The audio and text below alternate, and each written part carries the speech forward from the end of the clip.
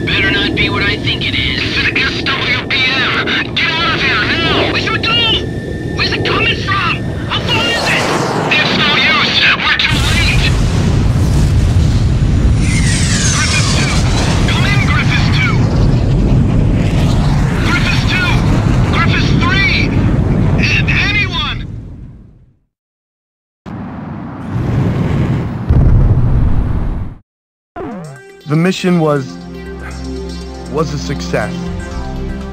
The destruction of the enemy bombers will help keep an enemy invasion of Aubrey base at bay. However, we also suffered serious losses. There's no way anyone could ever call this mission a success. I'm sorry. I couldn't do anything to save them. So that's the super weapon LASAF used to take over all of Aurelia in only 10 days. Who could have imagined that they possessed such destructive power?